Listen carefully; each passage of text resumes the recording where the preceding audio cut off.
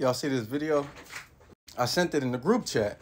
It's in the same whoop, bro. You can't try to exclude the Mexicans, bro. I hate when people try to, nah, they ain't in the whoop. No, they in the whoop. It hit different. So wait, you think Mexicans have the right to say the N-word? Mexicans got the right to say nigga, bro. Do your homework on Mexicans, bro. Do y'all homework on them having the same and equal struggles to the niggas, bro. And we've been like this ever since the beginning of time, bro. I don't think they had the same equal struggles. I think white. So this was a homie response. And I agree to a certain extent. Matter of fact, resting prison fact. In the California prison system, the Southsiders, the Nortes, and the Bulldogs all use it. Generally speaking, the only people that be tripping or have some type of feelings be older dudes, older black guys.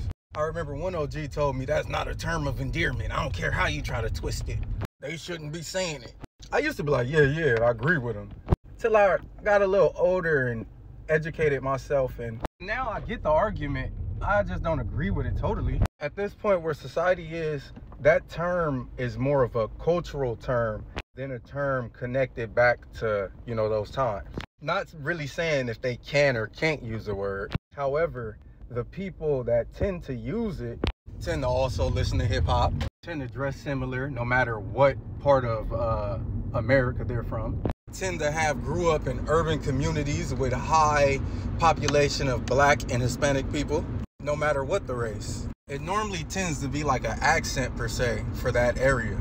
It's like in prison, the Paisas wasn't saying it.